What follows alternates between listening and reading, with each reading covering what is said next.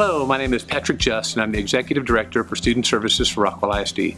Today we're looking at a day in the life of a middle school student in Rockwall ISD.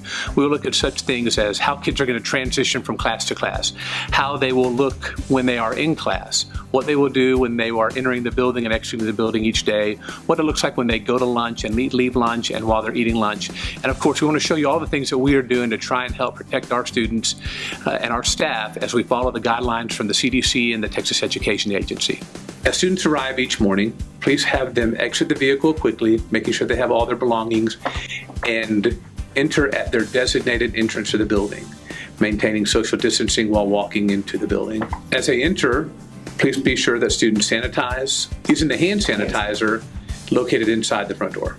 Hallway transitions will be very important, and our maintenance staff have done an amazing job of placing stickers on the floor indicating the 6 foot of social distancing.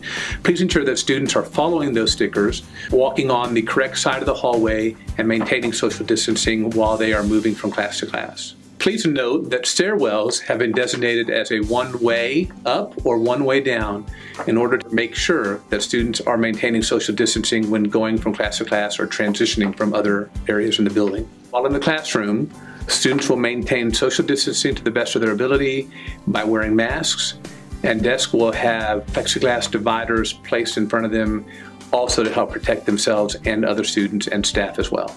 Each of our campuses are equipped with several infrared touchless water dispensers. Please be sure students bring a bottle of water that they can refill throughout the day. Lunch will look a little bit different at each middle school campus depending on the processes and procedures that each administration has in place. As students enter the cafeteria line, we ask that they sanitize their hands, scan their ID card using the barcode, pick up their grab-and-go lunch, and then report immediately to their seating.